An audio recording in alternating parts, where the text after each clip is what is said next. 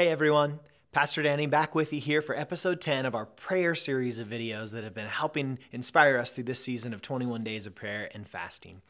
Hey, last time we talked about some of the spiritual hindrances to prayer and some of the things that can get on the inside of us and keep us from spending time with God. Today I want to look at a couple of the practical reasons that prayer can be difficult and give us some strategies for how to overcome these practical problems. I want to identify two things about our culture living in 21st century America that can make prayer difficult.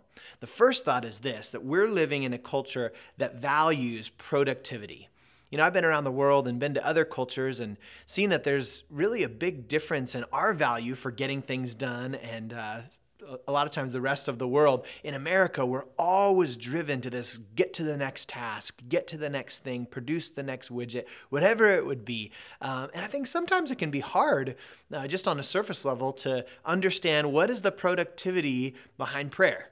You know, spending time talking to God, but is it really changing anything or doing anything? Is this really getting things done?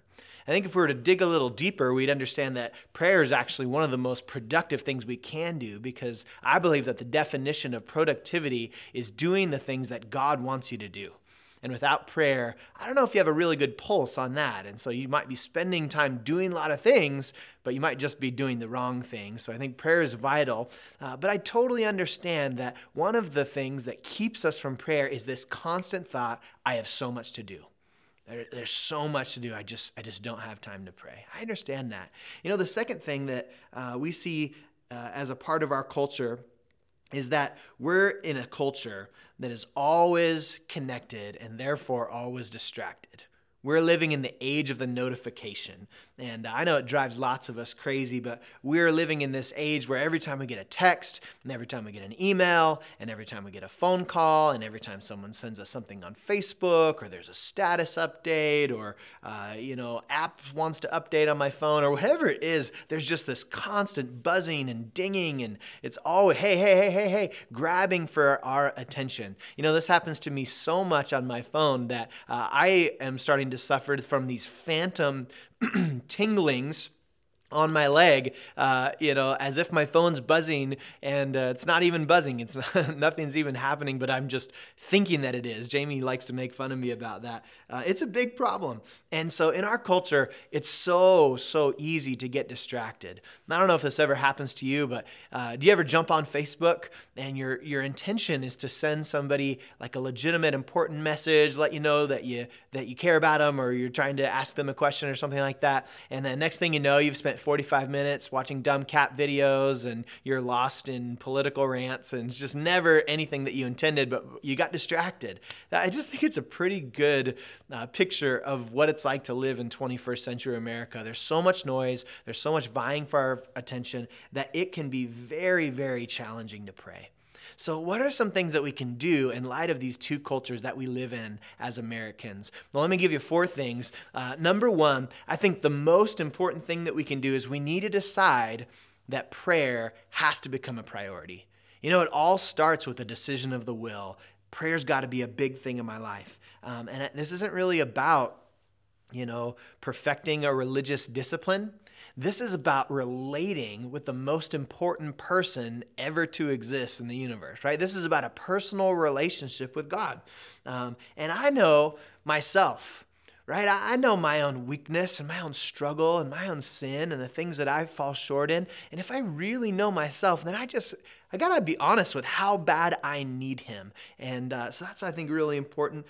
If prayer isn't a huge priority for my life, then is it really fair for me to say that God is a huge priority for my life? I know that might be a stinging question, but I think it's important, right? And we all want to believe God's such a big priority to me. My faith is really important.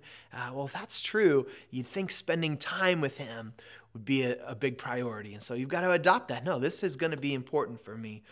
Jesus was the busiest man on the earth.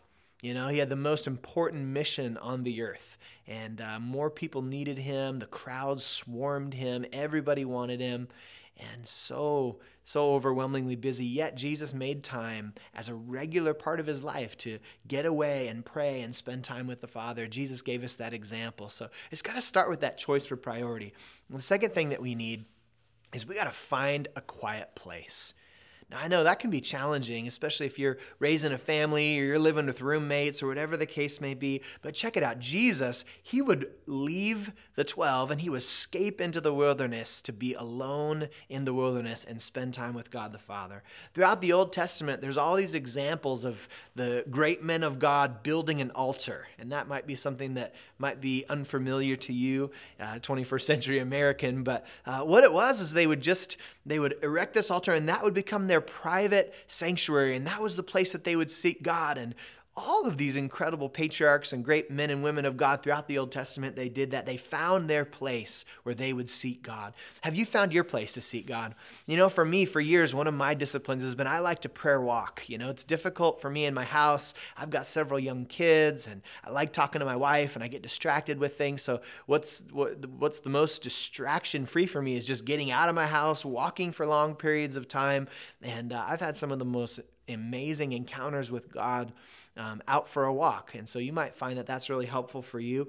One thing that we did in our house this year as we bought a new house is we designed one of our rooms to be used exclusively for reading and for worship and for prayer. And we just call it our inspiration room. And I'm working all the time with my kids to ask them not to put their toys in there and not to fill it up with all kinds of other things. We don't eat in there. We don't have a TV in there. This room is set apart for the purpose of prayer. And right now, lots of snow out, and I'm not going on very many prayer walks because it's freezing cold here in Spokane. But I am spending time in the inspiration room praying and seeking God. And so I made a place for that in my life. You know, maybe you've seen the movie War Room that came out this year. If you haven't, it's a great film, and it'll give you some inspiration about taking a closet like they did in the movie and turning that into a place of prayer. Anything will work, but you just got to find something that's quiet. So what is that going to be for you? Is it going to be your car or a closet? Maybe you're going to go for a walk, or you're going to take over the basement. I don't know what it would be for you, but you got to start with finding a quiet place. Jesus said this in Matthew 6:6. He says, "But when you pray, go into your room, and when you have shut the door, pray to your Father who is in the secret place. For the Father who sees in secret, he'll reward you openly." Find your secret place. Where is the place where you just go and you connect with God? The third thing we need beyond a quiet place is we've got to find a quiet time.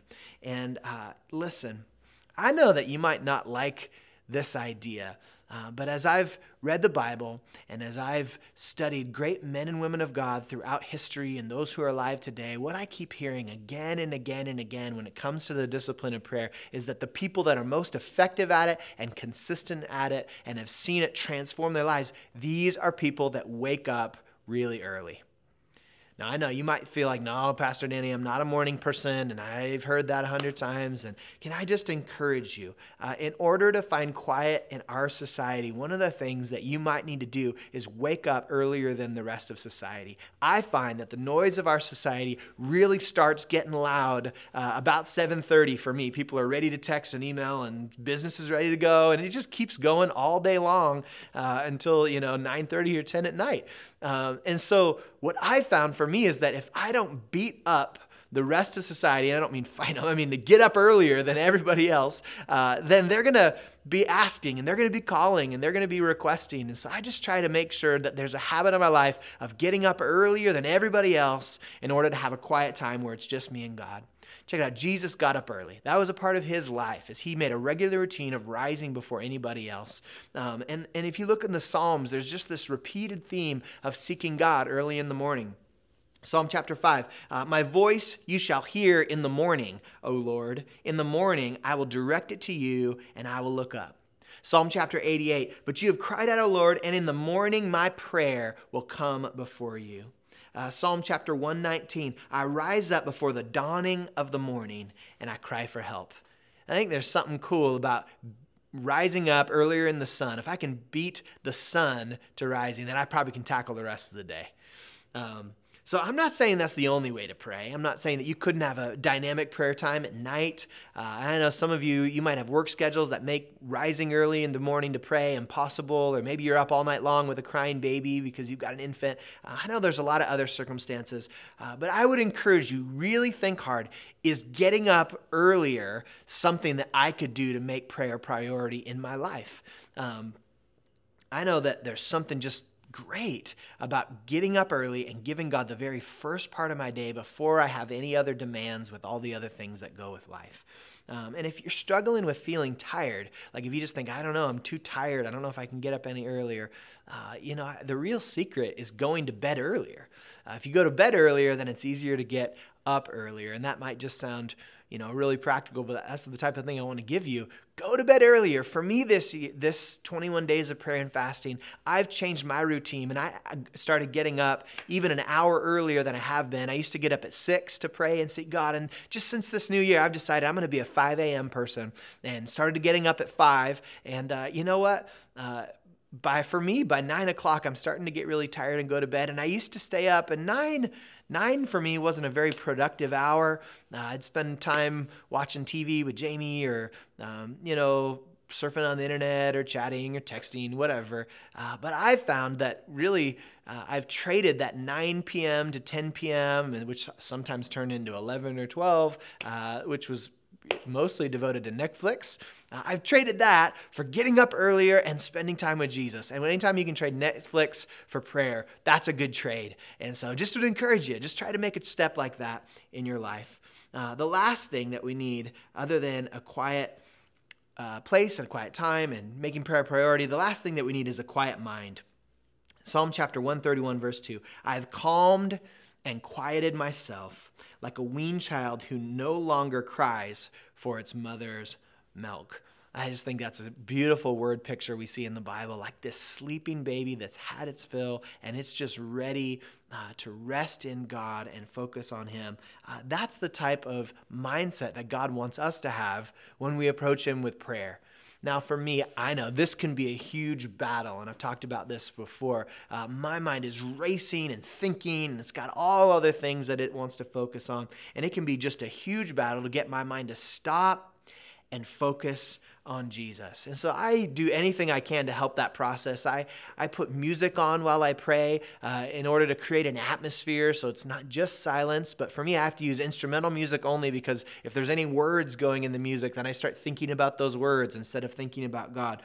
I have a notebook that I put on a little table besides the place that I pray, or if I'm out for a prayer walk, I'll use my phone, but I have to have a way to capture notes because it isn't just because God is speaking to me, it's because my mind will race and I'll think of all the things I have to do today, and I got to capture those down, and once I write them down, then my mind's free to stop thinking about them. I'm not worrying about those things.